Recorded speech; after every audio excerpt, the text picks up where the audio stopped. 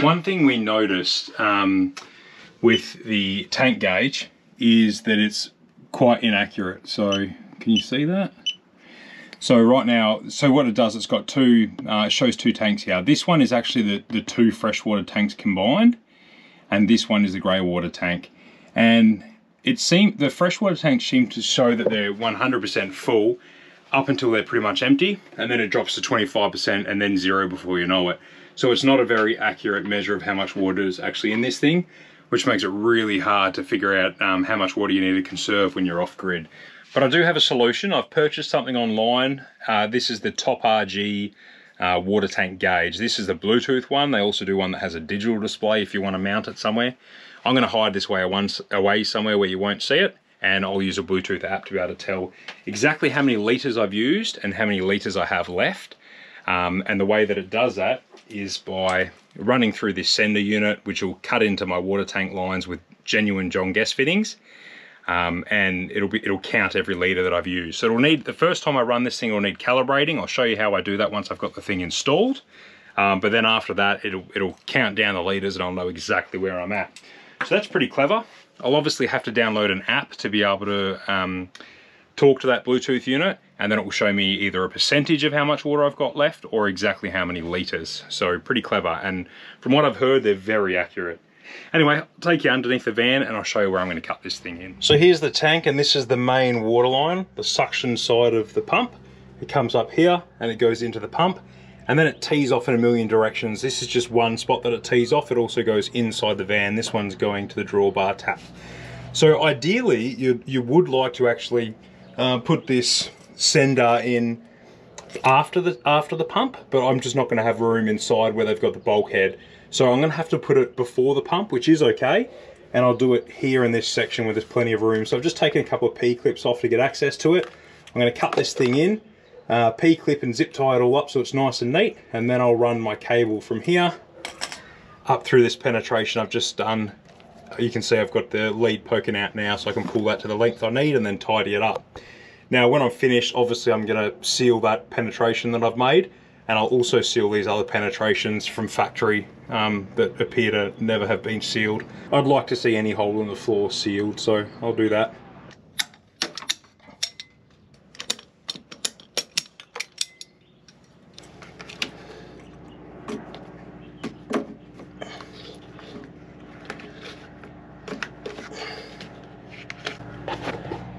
And that's it. So I did put a little bit of thread tape around these John Guest fittings. You actually choose what size fittings you want when you buy the unit. So I chose the 12mm John Guest fittings for my system. But yeah, this sender is also directional, so you make sure you put the arrow the way the water's going to be running. Now, righto, so we're finished installing the sender unit underneath the caravan. Now we're back inside the caravan, and I'm going to show you where I've put my Bluetooth receiver unit. Now you can put this anywhere that's convenient for you. I've opted to put it underneath the bed. You shouldn't ever need access to this because, like I said, it's Bluetooth. It just talks directly to the app. And I should mention here that you don't need internet reception or Wi-Fi or anything like that. You just need Bluetooth on your smartphone. It comes pre-wired with 1.4 meters of cable, so that was really the only thing that I had to think about. I just wanted to put it somewhere where I could drill a hole in the floor and run that 1.4 meter of cable without having to use any extensions or anything. If you do need extensions, you can buy them from Topargee as well, but I was able to get away without it. So let me show you where I've installed it.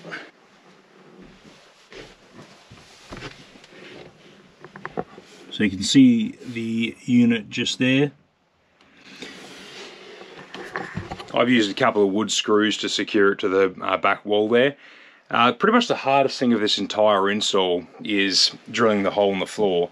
So I've drilled the hole in the floor, I've passed through the cable that was pre-wired to the Bluetooth unit, and it's got a plug and play clip on it, so it plugs straight into the sender underneath the caravan. That's it for the install. Now I'll show you how to sort out the app and calibrate your system. So the app is called eFlow, and when you open it you'll have to search for your device and connect to it. I've already named mine. Mine's called Wild Touring. It'll tell you how much battery power is left in your Bluetooth receiver unit. So this is what the eFlow app looks like. By the way, ignore the pink nail polish. My 5-year-old daughter's been painting my nails. Dad life. So what we've got on the screen here, mine's already calibrated. It's showing that I've got a 160 litre capacity water tank, and I've got 160 litres left, so we're at 100%. But this information here, this percentage, would be useless to you if you didn't first figure out the capacity, and that's what I'm going to show you how to do.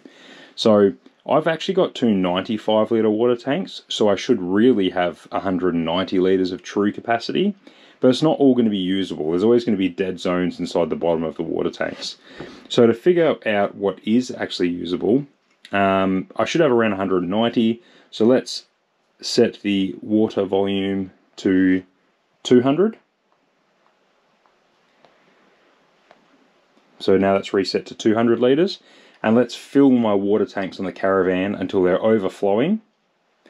And now let's turn on a tap until absolutely no water comes out.